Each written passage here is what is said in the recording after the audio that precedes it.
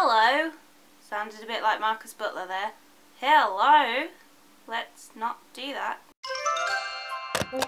Emma Blackery wanted me to do a video which is about turn-ons and turn-offs, which is a tag video, but not in the way you're thinking. So things that I really like about a guy, or things that kind of put me off.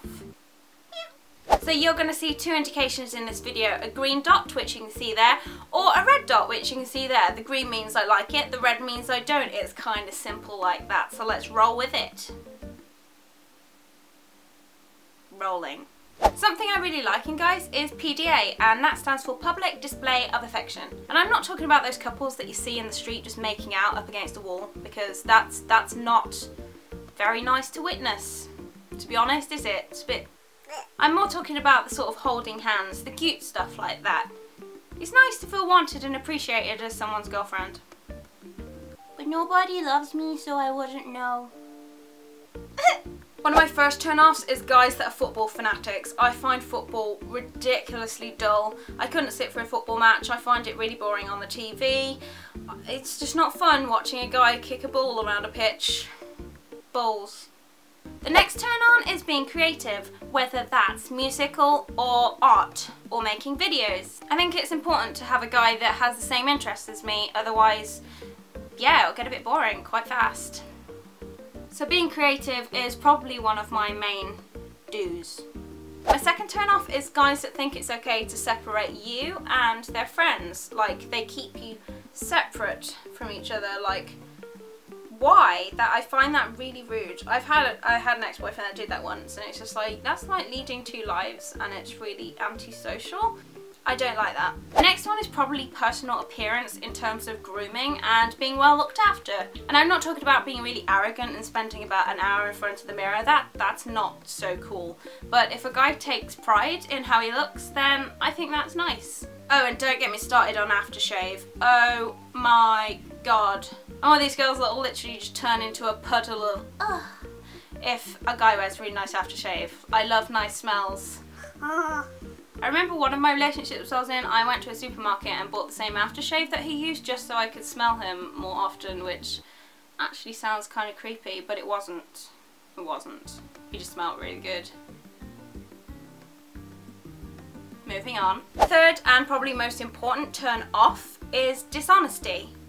I really pride myself on being trustworthy and honest, and if the guy can't do that, then there's just really, it's not going to work. Trust and honesty is literally the core of every relationship. It's like the cement that holds it together, and if you don't have that and they're dishonest or they lie to you, then your relationship is just going to disintegrate and fall apart, and yeah, there's no room for dishonesty.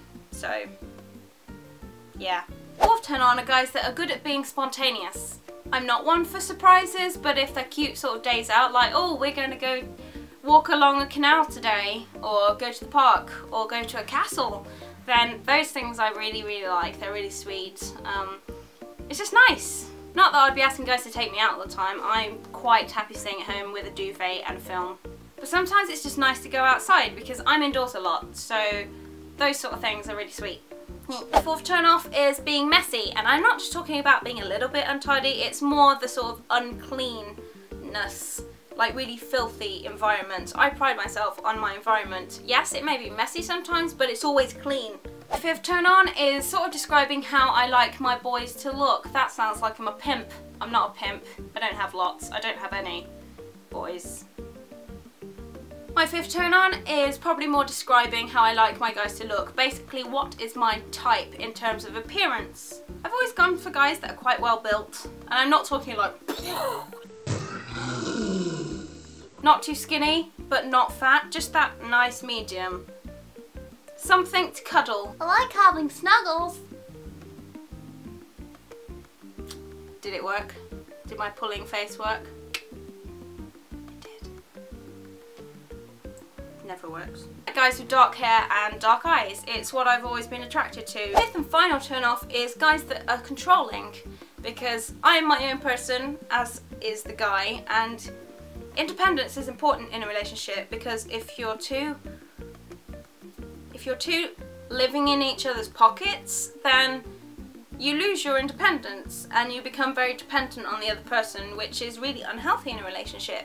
My sixth turn on is confidence. And I'm not talking about arrogance, I'm talking about the bantery cockiness. There's something about that which is just like, just take me in my body right now, please.